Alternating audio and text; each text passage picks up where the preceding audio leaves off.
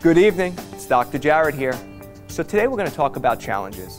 And I love to talk about this one because sometimes when you look at someone who's super successful or a role model or a mentor to you, everything appears to go so easy for them.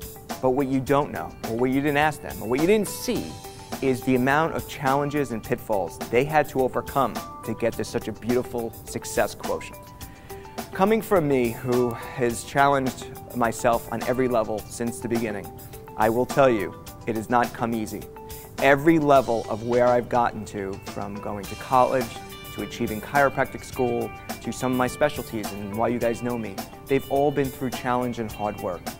And I know it seems very simple, it almost seems like a rah-rah from a sports team, but in everyday life, we have challenges.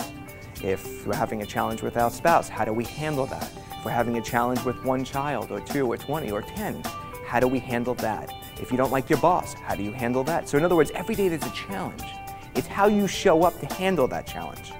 So what I advise you to do is, of course, get your spine and nervous system checked. Because if you get your spine checked, your nervous system, which is your brain and spinal cord and how it all connects, it's going to allow you to handle that external stress at a better level.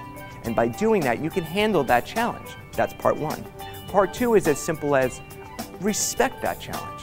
It may not be able to be achieved and overcome in one day, but if you just figure a little action step of going around it, you can overcome that challenge, which I guarantee will push you to the next level.